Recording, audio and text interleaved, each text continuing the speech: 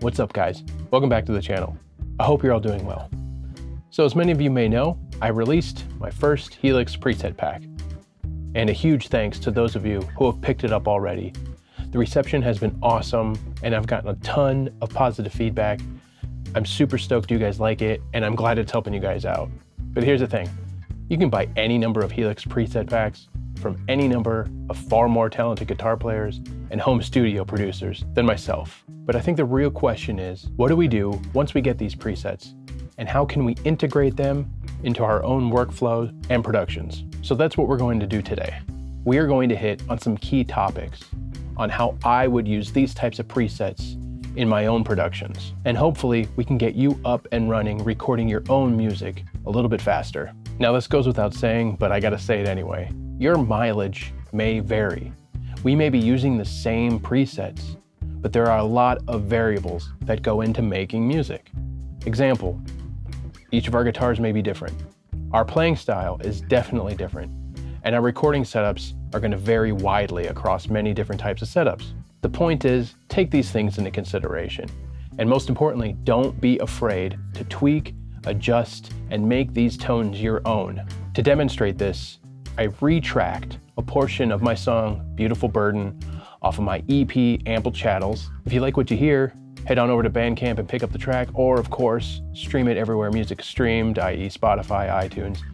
It's available everywhere. So let's listen to the track, and then we'll head over to the computer, and I'll show you a thing or two that I would do to integrate these types of presets into my productions. If you're into guitars, metal riffage, mixing, and everything in between, hit subscribe and follow along.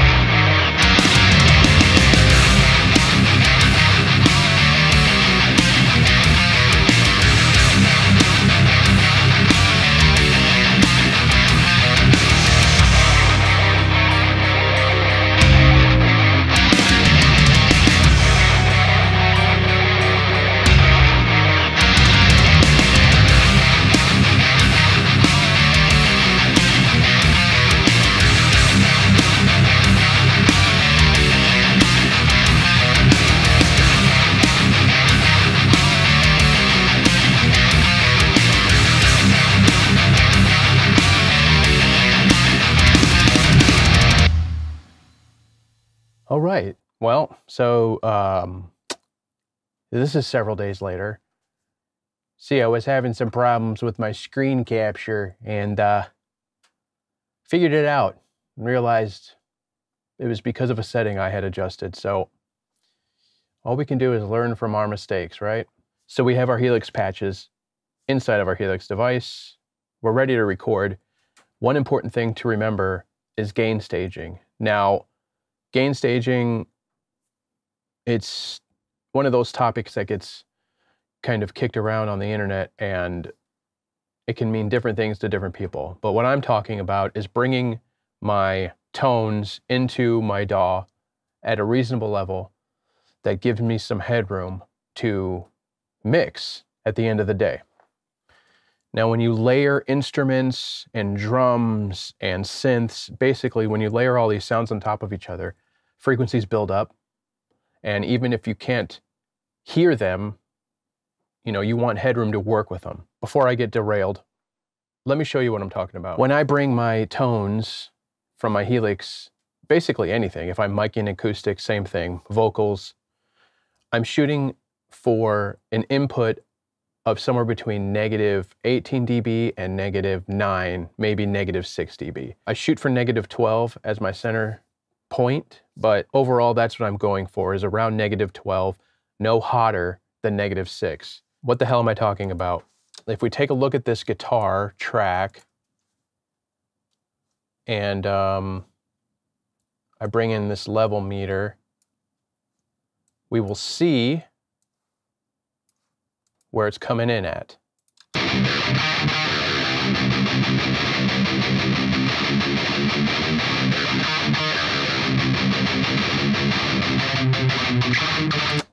So yes, that was just panned to one side, I know. But if you noticed on the meter, it was around -11.5, -12. I'm giving myself headroom to work with. Now, before anybody has something smart to say, I put the level meter before the processing that I did. I did do a little bit of EQ and multi-band compression, so relax, all right? If we take a look at the level meter on the drums here,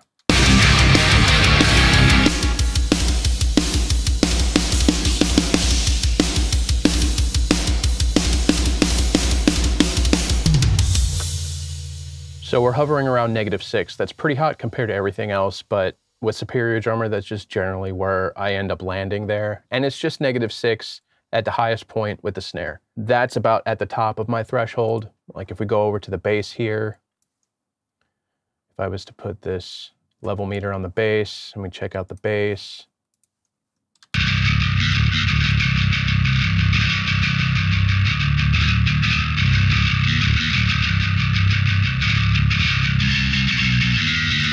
so we're around -18, -17, bumps up to -16, depending on what's being played. Again, giving myself headroom, especially with the low end that can build up. Now, how can we control this?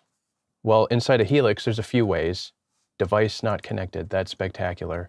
What are you talking about? The last line of defense, as far as presets go, is right here at your output. And if you look at this dial, you can control your input and your output to get to the level that you want inside of your DAW.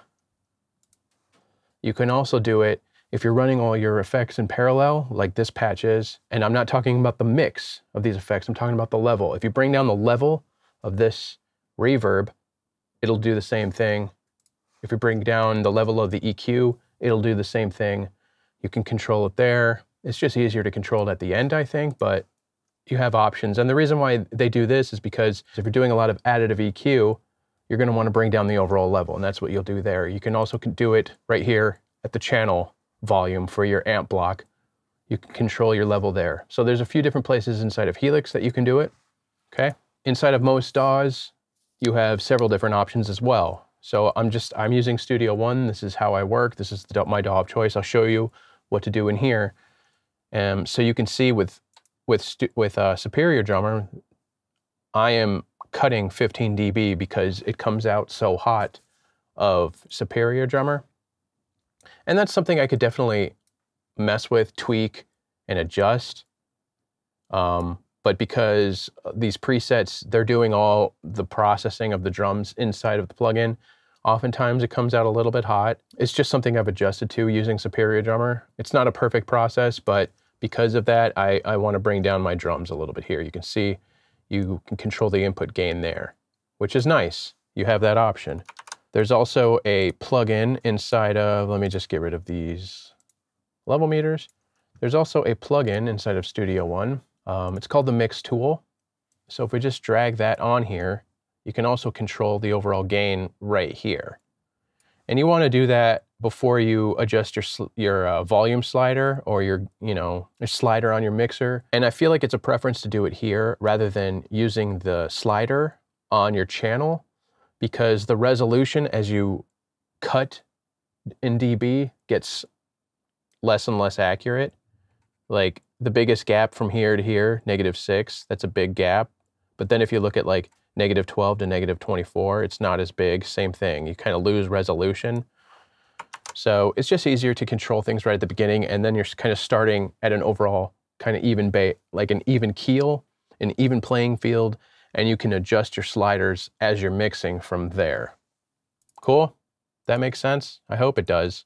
It's a little rambly, I realize, but the point I'm trying to make is you want to keep your things, your individual pieces of your track, at a relatively controlled level. So -6 is where our drums are at. Our guitars are hovering around -12. Like if we were to put that level meter on the guitar bus,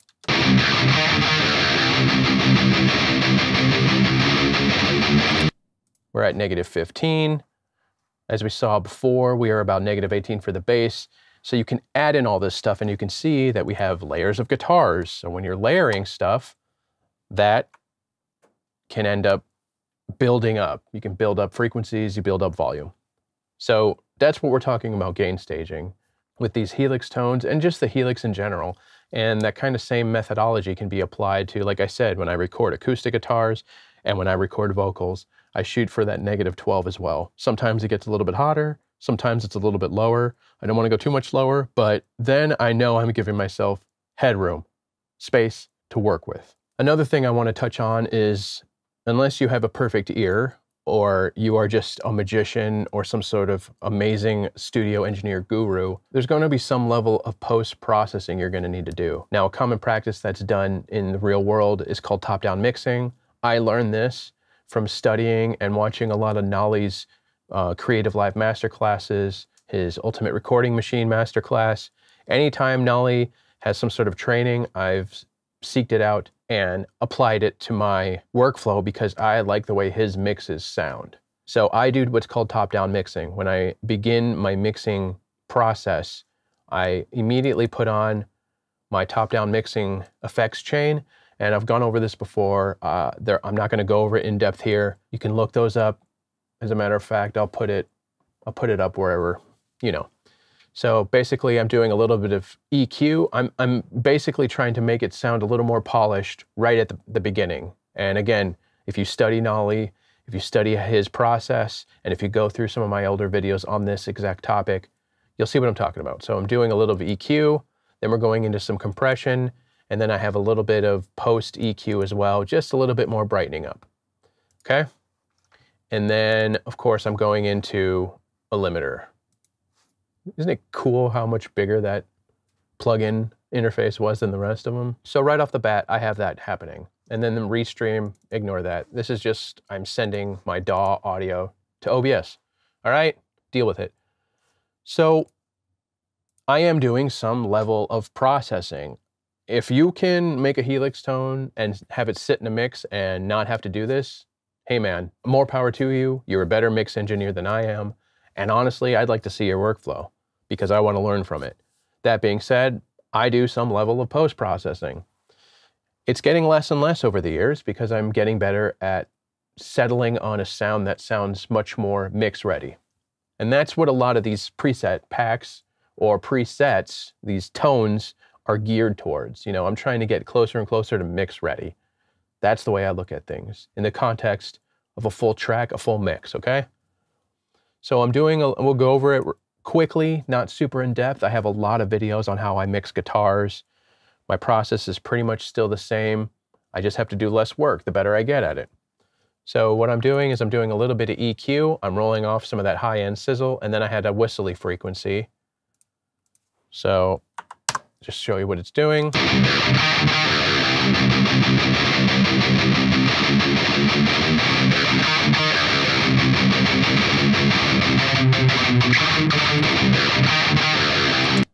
It's not doing a ton.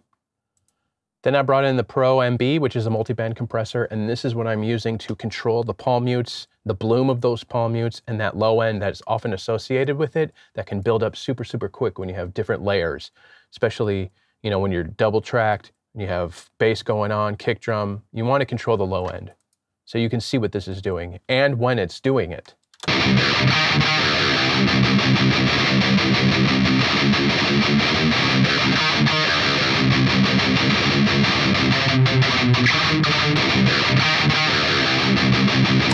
So it's maybe cutting 1.5, 2 dB only when the palm mutes are taking place. So again, we're just controlling that low end. So I'm doing that on both the guitars. I have these droney guitars happening, and I'm kind of doing something that I've talked about before. I used the solo, the DAT solo preset from the preset pack, and I did a little bit more like making it sound lo-fi and spaced out around us. So we started at a good bass. So if I turn off these effects, this is what it sounds like. Actually, that's totally dry guitar. So I turned off the reverb and everything.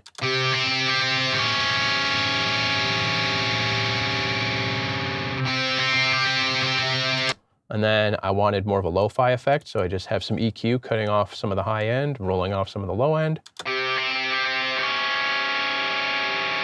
I know, it sounds like shite for the most part, but the reason why I do that is because it's layered in back there. It's ear candy. It's adding something to the overall vibe of the sound, so.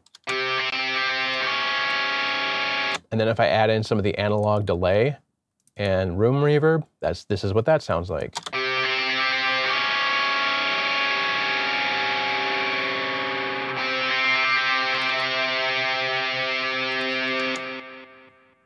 Pretty cool. And then in the mix,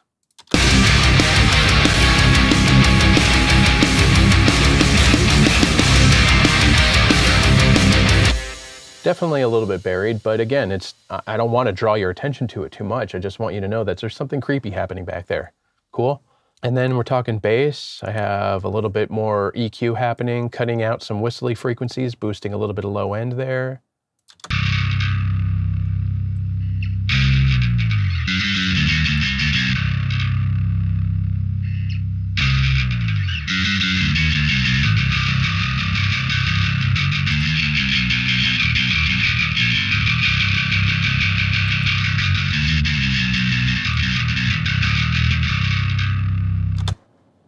And then just a little bit of limiting. Wow, that's so teeny tiny and cute.